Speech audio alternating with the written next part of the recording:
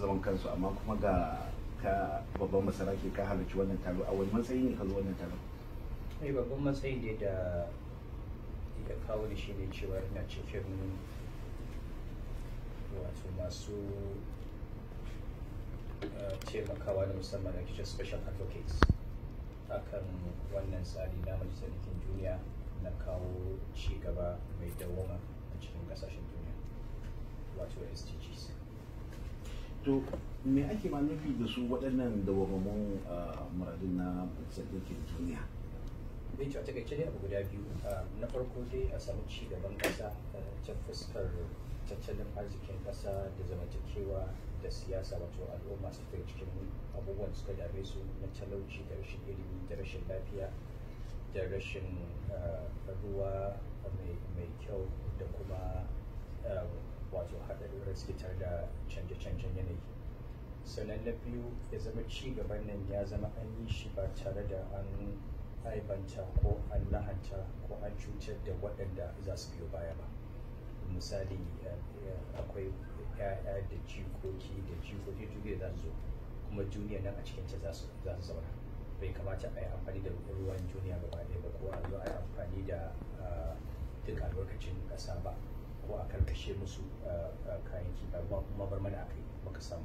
Saka abin da ake yi sustainable development shine na farko a samu wannan ci gaba, kuma a yi shi yadda waɗanda za su biyo baya su wato mafuskantar su ba za ta lalace ba. To sai dai a matsayinka wanda kake ba da shawara akan wannan harkokin ci gaba, menene ko kuma ta ina kake ganin za a cikar wannan matsalar rashin ci gaba a kasashen na Afirka? A gaskiya abubuwan suna da yawa. Da talauci dai game da aka sani ya fi yawa a Afirka kan ko'ina. Ƙasar mu ta Najeriya da arewacin Najeriya akwai talauci da yawa, kuma shi talauci nan yana da wato fuskoki daban-daban, dukkanin su nuna talauci. Akwai harkar rashin abinci mai inganta, akwai harkar rashin lafiya ko kiwon lafiya ingantacce, akwai rashin ilimi ingantacce, akwai rashin muhalli wanda yake amintacce, hatta ruwan sha, samun ruwan sha da tsafta wato akwai matsala, akwai takurawa ga mata da yara ƙanana wanda illa talauci ta fi yawa a kansu. To ni abin da nake gani shine idan aka ce za a fuskanci matsalolin nan gabaki daya, watakila babu arzikin da za a fuskance su gabaki daya. Ya kamata a fuskanci waɗanda ake gani za su fi tasiri, kuma idan an yi maganin su za su magance sauran. Shi yasa misali nake ba da shawara don nan a rage akan ilimin mata. Ilimi ba kawai a sa su koyi sabbin turanci ba, a ilmantar da su kuma a koya musu sana'a. Yawancin mutum a ƙauye karkara yana da mace ɗaya, mace biyu, mace uku, mace huɗu. Idan ita macen nan tana da abin da za ta yi, to yana da talauci cikin mutum. Idan ita macen nan ta yi karatu, to ‘ya'yanta za su yi makaranta. Idan macen nan ta yi karatu, ta san abincin da in ita za ta ba ‘ya'yanta. Idan macen nan ta yi karatu tana aiki, ta san muhimmancin ta tsarin iyali, yadda za ta ba ‘ya'yanta tarbiyya mai kyau su zama sun yi amfani ga al'umma. To ba wai wannan shine kaɗai matsalar da ake fuskanta, amma idan aka fuskance ta ita wannan matsalar, to sai naga kamar ta fi tasiri akan sauran wanda fuskanta. To daga nan kuma sai a fara fuskantar ɗaiɗai har a samu maganin su.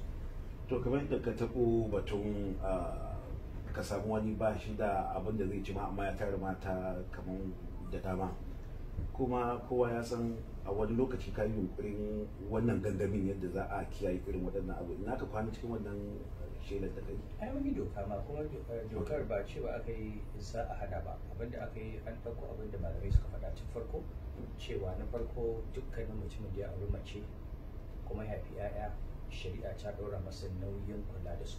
Saboda idan ba za ka iya, bai kamata maka aure ba ko mata ɗaya ce. Na biyu, idan za ka auri mata ta biyu, akwai tsarurruka na adalci wanda a cikinsu ma kamar yadda wasu malamai suka bayani, ba za ka tara su a waje ɗaya kamar a kashe falo ɗaya ko ɗakin kwana ɗaya ko kicin ɗaya ba, sai dai idan su sun yadda dukkan su zauna. To wa'annan tsare-tsaren da ake yi su ne za su taimaka wajen rage wannan, da kuma ɗora wa mahaifi nauyin ɗansa cewa idan yaro an gaishe akan titi yana almajirci, yaro bai laifi ba, amma mahaifinsa da Allah ya dora wa nauyinsa ya yi laifi kuma aka shi gaban hukuma. Wannan suna cikin dokoki kuma dokar na gaskiya an gama, amma wasu abubuwa suka sa har yanzu ba a kai ta wajen gwamnati da za a je a kai ta gaban majalisa ba, wani da wani sun kauce za mu kai, amma an gama doka tun kafin azumi aka gama wannan doka, malamai sun gama aikin su. To a wannan kokari da majalisar ɗinkin duniya take na magance matsaloli na rashin ci gaba a ƙasashe masu tasowa, ta wani bangare ne kake ganin gwamnatocinmu za su iya taka rawa? Ita na farko ne abin da nake ganin shugabanni gabaki daya, ba na gwamnatoci ba, har sarakuna da dukkan wanda ke da shugabanci a Afirka ya kamata ya san cewa waɗannan abubuwa ba wai abubuwa ba ne da ya kamata ba a ce majalisar ɗinkin duniya ta ce a zuwa yi. Dan a gaskiya su dai suna yi ne, amma a wannan haƙƙin a kanmu yake. Duk mutum da ke shugabancin al'umma shi ya kamata ya damu da yunwarsu, ya damu da lafiyarsu, ya damu da iliminsu, ya damu da rayuwarsu.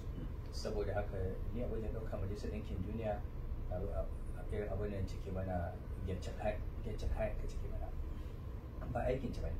Saboda haka mu da aka cewa mu zo mu zama advocates sun fahimci abin da dama abin da muke yi kenan a cincin dama abin da mu muka sa a gaba kenan. Saboda haka taimaka mana suke. Nan ba daɗewa ba Najeriya za ta cika shekaru 59 da samun yancin kai. Dangane akwai nasarori da aka samu a matsayin na kasa?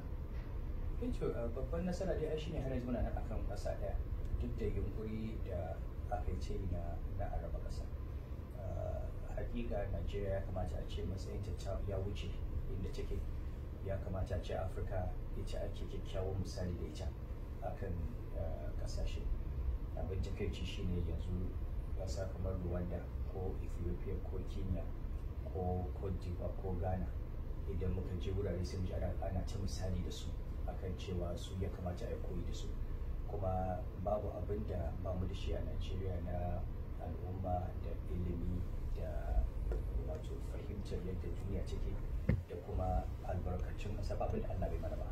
Saboda haka ina gani ci gaba an samu, amma idan muka mai da hankali akan yin abubuwan da ya dace a ci gaban da yake gaba ya fi abin da aka saba baya. Akwai wani akasi kuma da aka samu? Ba a rasa ba, kamar yadda yanzu ko talauci a akasi a ce ƙasa mai albarka irin Najeriya ana samun wani talauci, amma alhamdulillah kamar yadda aka ji shugaban ƙasa yana faɗa suna da burin su fitar da mutum miliyan 100 daga cikin talauci a cikin shekara 10. To idan an mai da hankali akan wannan kuma za a iya tun da China ta fitar da mutum kusan miliyan 670 daga talauci a cikin shekara 40. Saboda haka babu abin da zai hana idan an tsaya an dage da taimakon Allah a yi. To wannan shi ne talauci shi babban akasi, bai kamata a ce ƙasa irin ta Najeriya an samu irin wannan talauci ba. Tun kai rahotanni sun nuna cewa rufe iyakokin Najeriya da aka yi ka goyi bayan wannan al'amari. Menene dalilanka akan goyon baya da kai nuna da rufe wannan iyakoki? Ci abin da za a duba shi ne, na farko muna da tsari na kasuwanci tsakanin ƙasashe, kuma akwai tsari na amana a tsakanin ƙasashe. Idan misali Najeriya ta fahimci cewa manoman shinkafa namu na ƙasa, in an shigo da shinkafa daga China ko daga India, wato tana karya darajar shinkafa yadda su shinkafarsu ba ta samu a saman rayuwa. Ta kawo tsari, ko kai da tsarin ko baka da tsari ba, amma gwamnati kawo tsari a fahimtar ta cewa hanyar kare manoman shine a saka haraji mai yawa akan shinkafa da za ta shigo daga China. Da Amerika ta dora haraji akan abubuwa suka shigo daga Canada daga China a cikin wannan tsari da suke da wannan kowace ƙasa ta da wannan yanci. To muka saka wannan harajin, maimakon a zo a shigo da shinkafa ta Lagos a biya harajin nan, sai a ce ku tuna ba za a biya harajin nan ba, sai a shigo da shinkafar. Kaga na farko abin da ake gudu na shigo da shinkafa waje nan an karya mai shi. Na biyu, kudin harajin ma da ake samu na shigo da kaya ba mu samu ba. Kaga illa ne ga tattalin arzikin ƙasa. Idan ka duba alƙaluma na shigar da shinkafa ƙasashe da kaga ƙasa kamar Benin a duniya ta fi kowace ƙasa ya shigar da shinkafa. Mutum ne a Benin duk shinkafar da shigar da ita suna samun kuɗin Najeriya take zuwa. Sannan ƙwayoyi shekara 2 da suka wuce na duba alƙaluma a duniya bayan Amerika, Benin ta fi kowace ƙasar duniya shigar da ƙwayar tramadol. Tramadol ɗin nan shine ake sha a ƙasashen yaran arewa suke sha suke haukacewa, daga nan ake shigar da su. Lokacin shugaban ƙasa ya zo taron wata ziyara ta ƙasa da ya zo Kano, ai mun yi taro a Coronation Hall, kuma in an tuna a lokacin ni na yi jawabi na ce shugaban ƙasa ya rufe borders ɗin. A lokacin shi ne ce ai ana so a duba zaman lafiya da sauransu, saboda idan ba an rufe ba sun ji wani abu a jikinsu ba za su gyara ba. Ni abin da ɗauka rufe wannan da aka yi an rufe ne a samu a zauna a tattauna, to yaya za ku tabbatar cewa an yi shigo da ƙwayoyin nan. Fetur ɗin nan da muke ba da tallafi a Najeriya, sai a shigo da fetur Najeriya a karɓi tallafi, sai a ɗauki fetur sai a fitar da shi a kai shi Benin ko a kai shi Kano ko a kai shi Nijar. Ba wai laifi ba ne, amma bai kamata a ce gwamnatin Najeriya take biyan tallafin sauran ƙasashe ba. In dai ba gwamnatin ce suka zauna da su suka shirya cewa za ba ku tallafin fetur ba, in suka kuma muka ce za mu yi akan wani tsari na diplomasiya babu laifi. In muka ce yan gwamnati ne a Nijar za mu ba su tallafin mai, wannan babu laifi. Amma idan ba mu muka yi ba, kuma idan ba haka aka tsara ba, kamata abin da aka shigo da shi saboda yan Najeriya zama a cikin Najeriya ya zauna. Saka ina gani wannan abin da aka yi zai taimaka, amma babban abin da ya kamata a yi wanda shine maganin abu shine idan mu muna ganin cewa harajin nan zai taimaka wa manoma, to a nemi dukkanin kasashen Afirka saka wannan harajin, yadda duk manoman Afirka za su ba an kare zuban Najeriya kaɗai ba. Wato shi yasa ni nake goyon bayan wannan free trade agreement da aka yi, kuma ina goyon bayan harkar ECOWAS. Wato bai kamata a ce ƙasa ɗaya ta yi wani tsari wanda zai fita da tsarin sauran ƙasashen ba, amma kuma muna da ƙarfi a cikin ECOWAS mu da za mu iya tsaya mu ce to mu dai wannan harajin da aka saka akan shinkafa bai yi mana ba. Idan ana so mu zauna cikin wannan tsarin, kowace ƙasa ta ƙara harajin da zama manoman Afirka ake shinkafa. Idan muna so mu hana shigo da tramadol mu ce to mu ga baki ɗayan Afirka a zai shigo da tramadol, kuma ya zama kowace ƙasa tun daga Port Harcourt. To kaga in ba shigo da ta Kotul ba zai shigo Najeriya ba, in ba shigo da shi ta Accra ba zai shigo Najeriya. To ina ganin wannan shine abin da ya kamata a yi. Wannan tsari ne muke ganin wucin gadi wanda za a kawo gyara, amma babban gyara shine a cikin tsarin wato yarjejeniya da aka yi ta cinikayya ta Afirka ta yamma da Afirka gaba daya, a kawo tsari wanda zai kare dukkanin kasashen Afirka, wanda kuma aka yarda da shi. Muna so mu kare manoma, muna so mu kare masana'antu, yanzu kuma a can kofi da ke shigar da su kasashen a duk masako musu mutu. To masaka ko a Najeriya take, ko a Ghana take, ko a Benin take, ta cutu idan dai za a shigo da aikin saka da arha daga China. Kana gani America tana kare kanta, saboda su ma kansu sun rasa masana'antu. Ƙasa kamar America tana kare kanta da wayannan harajin. To ya kamata kasashen Afirka mu zauna mu fahimta cewa ya kamata tsarin da aka bamu na shekarun baya, inda aka ce kawai mu sauke haraji a shigo mana da komai, cutar mu. Wato Najeriya kamata ta jagoranci, ta kirawo Ghana, ta kirawo Benin, ta kirawo Cote d'Ivoire, ta kirawo Senegal, a kira su a ce to ga abin da ya kamata mu a Afirka mu kare masana'antun mu kare manoman mu kare al'ummar. Wannan ina ganin shine matakin da ya kamata a kai gare shi. To kowa san Sarkin Kano Malam Muhammad Sanusi mutum ne wanda yake idan ya ga abu yana faɗan gaskiya yadda maganar take. Kana ganin mutane ba sa fahimtar ka ne yake sa wasu kamar yadda Bature zai ce ana ɗaukar maganar ta out of context, ko dai a'a akwai wasu dalilai da ke sa mutane idan ka faɗi gaskiya ko ka fito ka nuna ga abin da ya kamata a yi, mutane suna ganin a magana ne kake so kai? Akwai dalilai da yawa. Na farko shi ɗan adam, kowane ɗan adam, in ji wani philosopher Bertrand Russell ya ce kowane ɗan adam yana fassara abin da ya ji zuwa abin da zai iya fahimta. Saboda haka misali idan na yi taro na masu ilimin tattalin arzikin ƙasa, na yi magana akan tattalin arzikin ƙasa, wanda ya karanta wannan ilimin da yake mun yi karatun tare da shi ya san me nake faɗa. To aka ɗauki maganar daga wannan taron aka sace a rediyo ko aka sace a jarida.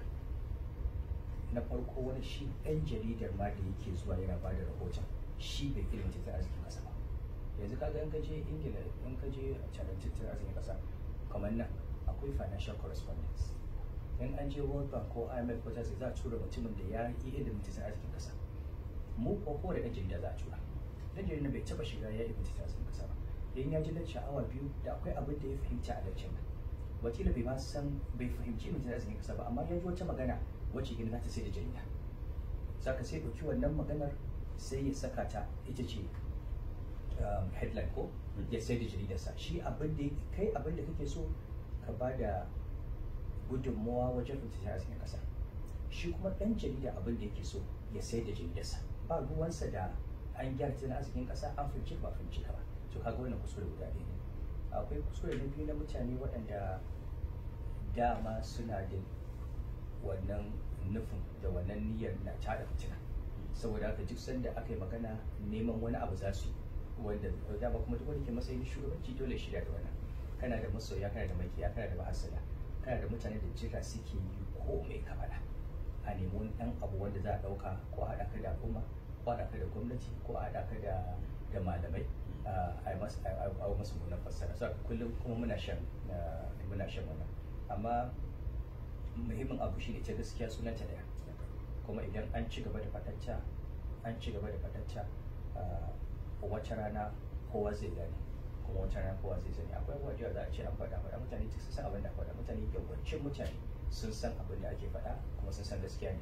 Amma saboda ba a fuskantar ba a la'akari da wayannan siraru da suke neman su lalata.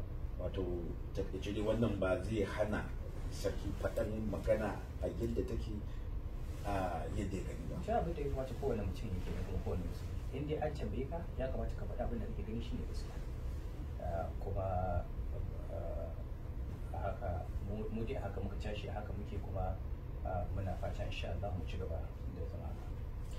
To wannan tambaya ce ta turanci, like some people consider you as a social reformer. Even an article in Washington Post last year referred to you as a very important traditional ruler in Africa. So what we want to, in other words, you seen as a crusader of women and girls advocate. So what would you say is the impact of your campaign about empowering women and girls? Well, you know, I don't like using slogans. Okay. Like empowerment and all that. The reality is that women are human beings, and they're entitled to fundamental rights. They're entitled to rights to education, they're entitled to rights to health, they're entitled to protection against violence, they're entitled to justice in marriage and outside marriage. And if you find yourself in a society or in one of the societies in the world, and across the world, there are a lot of injustices against women to varying degrees.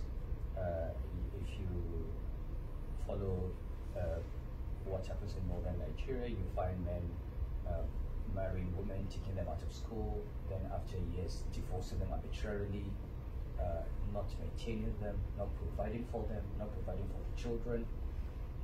And it is the responsibility of leaders to address such injustices. So for me, it's not so much about empowerment as about justice. It's about giving women, there are mothers, there are sisters, there are wives, there are daughters, and we all have to work hard to make sure that we protect them. And there are many intersections of inequality. They suffer as women, they suffer as poor people, they suffer as rural people, and so you cannot create a stable society without addressing these injustices. People know you're very active on the social media, even as the traditional ruler. So how can that tool be used positively, especially towards the youth empowerment? Oh, by the way, I've been out of social media for a while. But I know you've been there before. Yeah, because I had so many fake accounts opened in my name, Instagram and Facebook, and it was difficult to track hundreds of accounts. So I basically, I don't have a Twitter handle, I don't have a Facebook handle, I don't have an Instagram page. However, as a UN SDG advocate, I'm thinking of opening social media handles specifically for SDGs. To focus on development issues in Africa and around the world, to push this agenda, to do advocacy for the girl child, for the boy child, to make contributions to economic policy and economic thought, and to share some of the ideas that I think are relevant for development. When I open those pages and handles, it will be known that these are the official social media platforms for me as a UN SDG advocate. Anything else? Okay. Allah ya taimake.